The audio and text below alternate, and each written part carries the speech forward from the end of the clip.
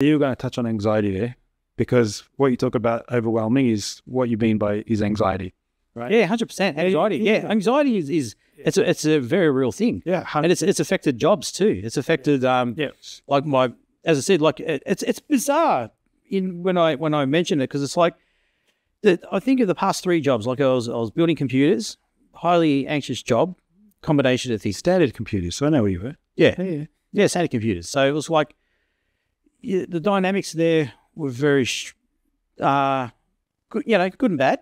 The reason why you stay there for as long as you do in any job, but a lot of toxicity as well with the way things were done, in my personal opinion. So if I'm offending anyone that's watching this that I knew that I used to work there, then sorry. Let the truth be told. That's the way it is.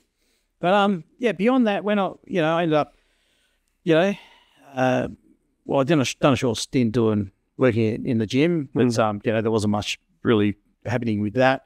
And then I ended up doing the gym equipment, working in the gym equipment store. And the major difference with that was that it was a brother and sister owned company, and they were very passionate about what they did, and they were very driven, and they were brother and sister. And even though they had those brief moments when they're at each other, even at work, because that's what siblings do. Yep. They were extremely goal driven and proactive and accountable, and a lot of that began to just, I began to absorb a lot of that, as like a bit of a sponge.